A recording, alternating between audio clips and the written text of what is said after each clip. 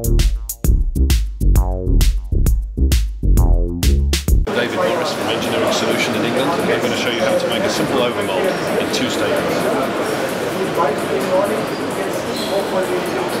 Firstly, I locate the part to be overmoulded in its first stage.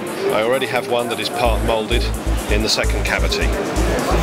I then bring the machine down, which initiates the process of low pressure injection.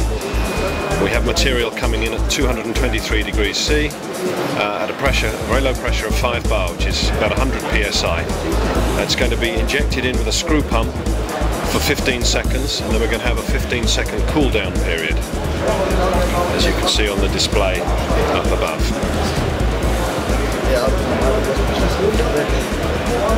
The Macromelt material is incredibly sticky and will seal virtually anything to high levels of waterproofing. Okay, you heard the click. Now I lift up and I have my parts overmoulded, which are ready to be released.